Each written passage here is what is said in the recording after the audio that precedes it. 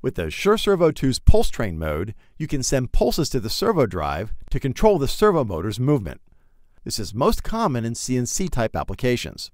And it couldn't be easier. We just reset the drive to factory default, wire it up, enable the servo motor, and send it some pulses. Let's do it. I'll go to parameter group 2, parameter 8, and set it to a 10 to reset the drive to factory default. And it's always a good idea to power cycle the drive after a factory reset to make sure everything got cleared out. In my little demo station, I have an AutomationDirect Bricks PLC sending pulses to the SureServo drive, which controls the servo motor, which is connected to this IGUS linear slide. I wired the PLC to the drive using this 24-volt NPN setup because it's what the default SureServo drive expects. There are diagrams for PNP wiring in the user manual. And you can also use line driver inputs, which gives you up to 4 MHz signaling versus the 200 kHz of the single-ended wiring, and much better noise immunity. So definitely use line driver inputs when you can. Now what if you don't have a 24-volt controller? Maybe you're using a microcontroller with 5-volt outputs. Well, that's one of the cool things about the SureServo2 system. We wired it like this because the current limiting resistor we need for the 24 volts is built in. That saves us the time and trouble of adding that ourselves. But look at this. The drive brings this signal out so you can add your own current limiting resistor, which means you can use any voltage you want, within reason of course.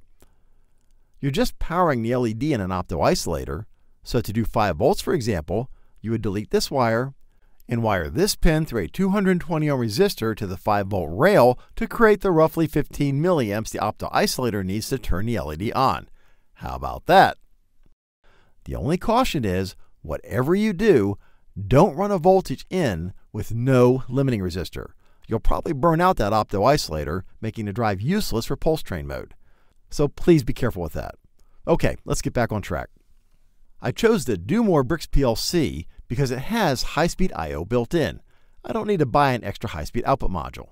And it happens to be compatible with the max pulse rate of the SureServo drive.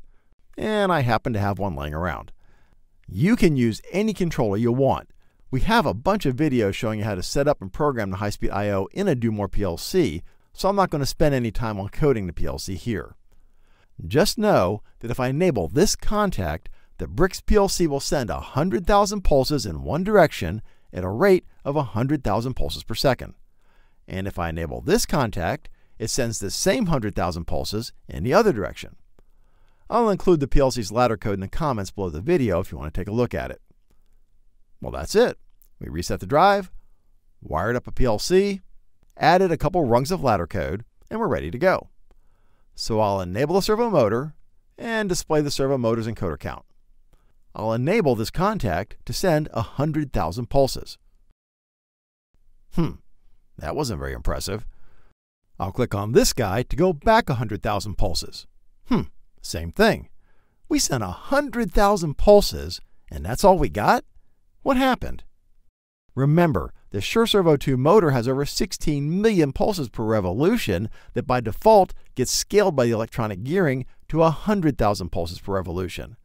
And since the PLC sent 100,000 pulses, the motor turned exactly 1 revolution, which is 5 millimeters or roughly 2/10 of an inch of travel for the carriage, and then it stopped. And since we sent that 100,000 pulses at a rate of 100,000 pulses per second, it took 1 second to do it. So if we want the carriage to travel farther, we could send 10 times the pulses to go 10 times as far. But it'll take 10 seconds to do it. That's way too slow. We could send the pulses faster, but processors are limited in how fast they can send pulses. I could tell this Bricks PLC to go twice as fast, but not much more. And even that would just take us down to 5 seconds for the longer move. That's still too long. So when you run into limitations like this on the controller side, it's time to modify the servo side.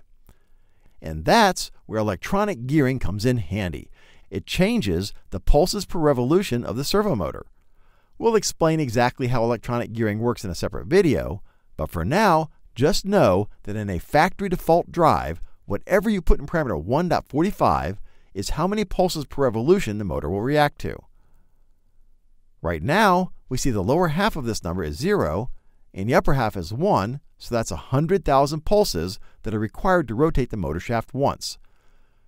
Do we really need 100,000 pulses per revolution? No. If I disable the servo motor and then change that to 10,000 pulses per revolution, then the 100,000 pulses the PLC is sending should make the carriage go 10 times as far.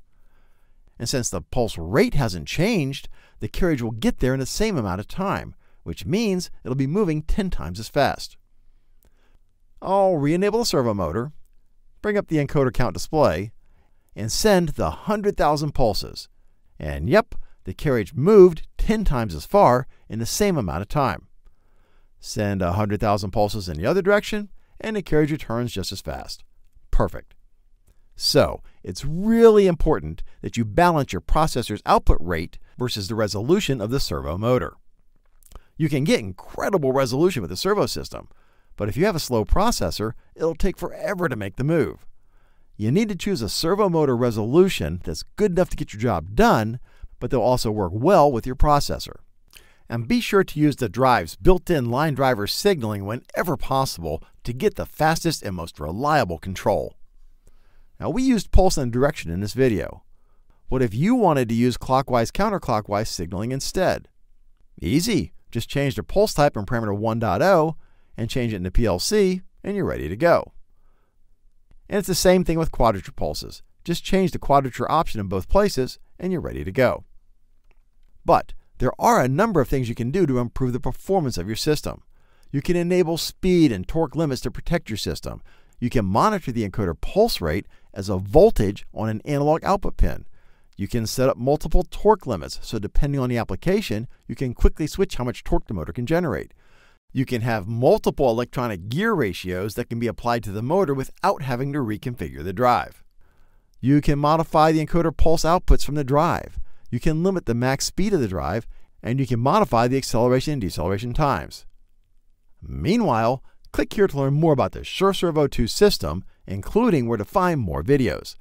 Click here to subscribe to our YouTube channel so you'll be notified when we publish more videos like this, and click here to learn about Automation Direct's free award-winning support options.